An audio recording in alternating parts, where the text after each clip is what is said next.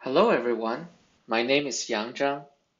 In this video, I'm going to talk about our ICML paper on unsupervised speech decomposition via triple information bottleneck.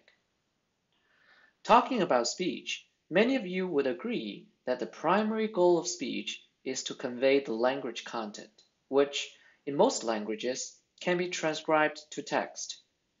However, speech contains much more information than just the text transcriptions. In fact, if we represent the entire information in speech as a bar, then such information can be decomposed into the following major blocks. The first block is, of course, the content block. The second block is timbre, which characterizes how the speaker's voice sounds like. The third block is pitch, which is an important component of a speaker's intonation. Finally, the fourth block is rhythm, which characterizes how fast the speaker speaks. For many years, people have been trying to decompose speech into these four components, which is useful in many speech analysis and synthesis tasks. For example, voice conversion essentially removes the timbre block from the source speech and replaces it with that from the target speaker. Here is a voice conversion example produced by a benchmark algorithm, AutoVC. Here is the source speech. Please call Stella. Here is the target speech. Please call Stella. Here is the converted speech. Please call Stella. As you can hear, it does a fairly decent job of converting timbre. However, you will probably notice that only the timbre aspect is changed, and the rest of the aspects are exactly the same as the source speech. In fact, people have been trying to disentangle the rest of the aspects, but it turns out to be a very challenging task, unless one also has access to the text transcription label. This is because the text transcription provides a label for the content information, so that it can be identified and separated from the rest of the information. Without such labels, the decomposition becomes an ill-defined problem. However, we would like to avoid using text transcriptions because for many languages in the world, obtaining the text transcriptions is expensive and difficult. So here comes our research question. Is it possible to disentangle speech without relying on text transcriptions? The answer is yes, as we have proposed speech split, an unsupervised speech decomposition algorithm that does not rely on text transcriptions. As a quick overview of the speech split highlights, here is the link to our demo webpage, where you can find an animated illustration of the mechanism of speech split. As a high-level summary, speech split consists of three autoencoding channels with intricately designed bottlenecks, such that each channel only passes one unique block, and thereby disentangling all the four information components. Because of this, speech split is among the first unsupervised algorithms that can convert not only timbre, but also pitch and rhythm separately. As an example, here is a source speech. 5 thick slabs of blue cheese. This is a male voice at a slow pace and has a steady tone in the last word cheese. Here is the target speech. 5 thick slabs of blue cheese. As you can hear, it utters the same content, but is totally different in any other aspects. It has a female voice at a faster pace and has a dropping tone in the last word cheese.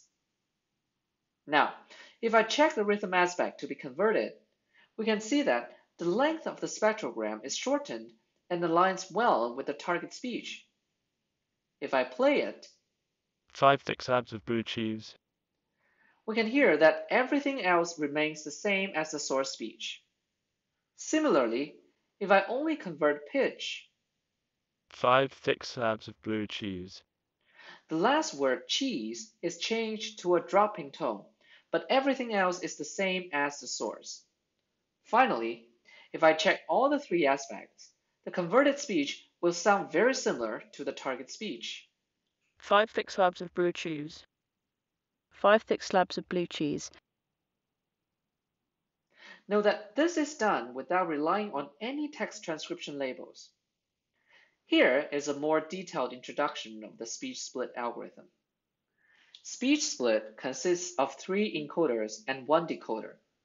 The goal of the decoder is to reconstruct speech based on the outputs of the encoders as well as the speaker identity label. Here, we assume that the speaker ID contains equivalent information to timbre because different people have different characteristic voices.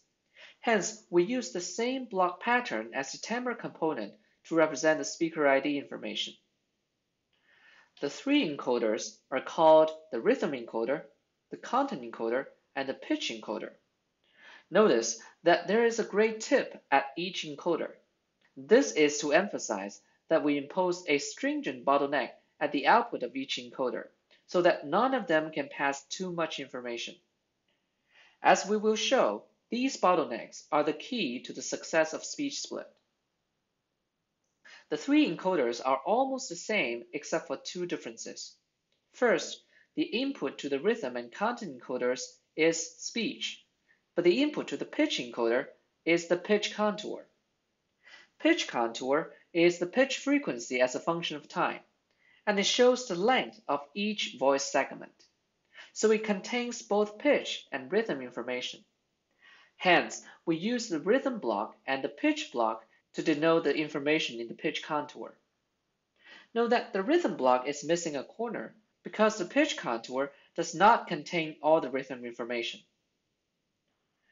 The second difference among the encoders is that there is a random resampling module before the input to the content encoder and the pitch encoder, but not before the rhythm encoder.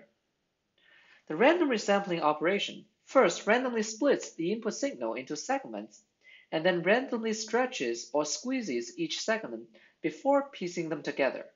So we can see that the purpose of this operation is to disrupt the time information, and thus the output signals all have a contaminated rhythm block, while the other information remains intact.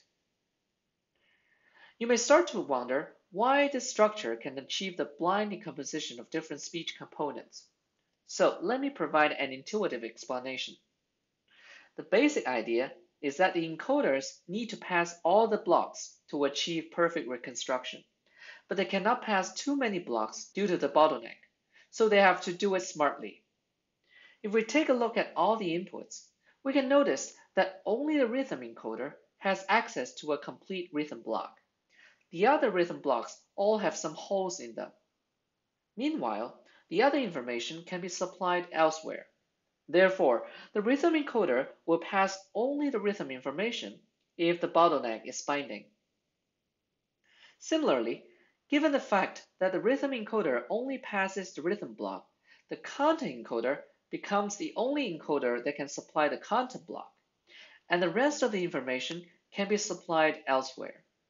Therefore, the content encoder will pass only the content information if the bottleneck is binding.